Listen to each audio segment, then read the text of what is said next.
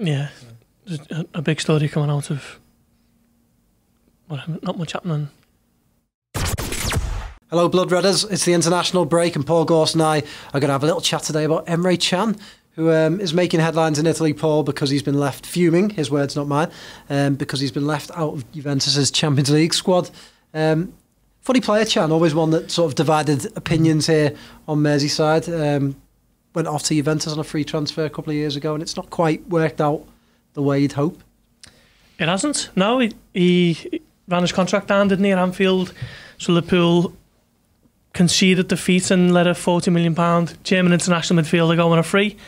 I think that was probably the biggest thing that rankled with Liverpool when he left. It wasn't the fact that they were losing him as a player, it was more the fact that he had the value, didn't he? He was a first team player, and to be fair, he never shirked his responsibilities in the closing stages of his Liverpool contract. He always gave his all, but did leave on a free. I don't think Liverpool and Jurgen Klopp was massively disappointed to lose him. I think it would have been the manner in which he left, obviously leaving them in the lurch slightly on a free transfer, and his replacement, Fabinho, cost around about 40 million, so it might have been a decent fee that they could have got for Can, but I don't think, as you mentioned there about opinions being divided, I don't think he's someone who would have thrived in this Liverpool team. I think he was probably someone who liked to dictate the tempo and possibly slow things down, take 3 or 4 touches when maybe only 1 or 2 were needed, and that is completely at odds with Liverpool's midfield at the moment with Fabinho, Wijnaldum and Henderson and James Milner. So I think he's always an interesting one just because of the way he left. I don't think too many people that were disappointed at seeing him go and his replacements Naby Keita and Fabinho coming in. I don't think there was much sleep lost, but I think it was more the manner of his departure, which, you know, just over a year on now, seems to have already turned sour. Yeah, it's easy to sit here and look back in hindsight and say, "Oh, see, you shouldn't have left." Can you understand why perhaps he looked at Juventus and thought that was a better place to be than Liverpool? Yeah, they're the biggest club in Italy, aren't they? They're always there or thereabouts for the Champions League. They pretty much win it every season in Italy, the Serie A title, and at a time when Liverpool, they obviously surged towards the Champions League final that season, but still finished 4th, didn't he, on the final day, even though it was relatively comfortable. And I think he might have looked at it and thought, Juventus is going to be the one for me where I'll pick up a host of Scudetto titles and maybe even a Champions League. Hasn't quite worked out that way for him, and Liverpool have just gone on to another level, which might have been difficult to predict when he possibly made his mind up that he was deciding to leave, which should have been long before the Champions League final, so possibly when Liverpool were only in the last 16, maybe quarterfinals at best, perhaps Can's mind was already made up. Yeah, well, I had a little debate with Doyley yesterday.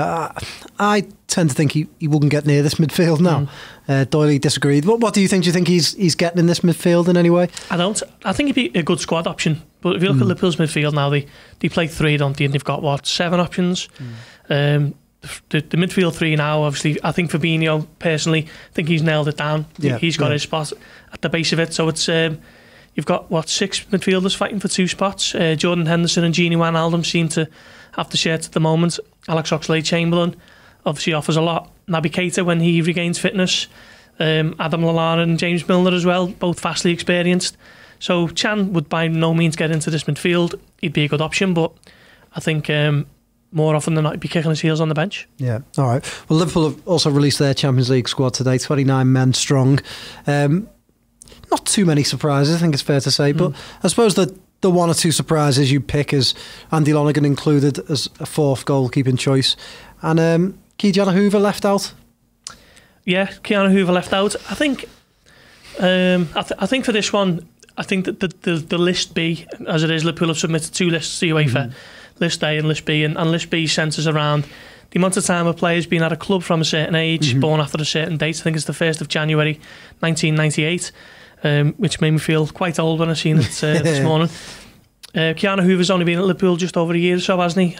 So he's not someone who the club have trained up from a certain age. So I think that's played a part in it. Players like Trent Alexander-Arnold have, Adam Lewis, and I think the fact that Liverpool have already got 5 centre-backs in that list, obviously Joel Matip, Virgil van Dijk, Joel Gomez, Dejan Lovren and Sepp van den Berg, and then at right back they've got a host of options as well, Trent, Joe Gomez, Fabinho and James Milner. So I think Liverpool have probably looked at that and thought there isn't a space for him, which is fair enough. He's only 17. He's got plenty of years on his side. His time will come, and sure, he might be a little bit disappointed, but it's no slight on him that he's been left out. Oh, well, what are you going to do now? We've still got about 12 days of this international break. Counting down the hours, aren't we? Counting down the days. Yeah. It is a long way to go. Liverpool's players have, for the large part, have got time off. Well-earned time off if you're not an international. And I think they return next week, fully refreshed and ready to go again, and counting down the days to Newcastle, which now seems an awful long way away. Yeah, well, we're already fully refreshed and ready to go again. And when they do come back, really busy period, Newcastle and then Napoli and then Chelsea away, so we'll get right back to it. Until then, we'll be finding things like Emre Can to talk about and passing the time during this international break. Cheers for watching.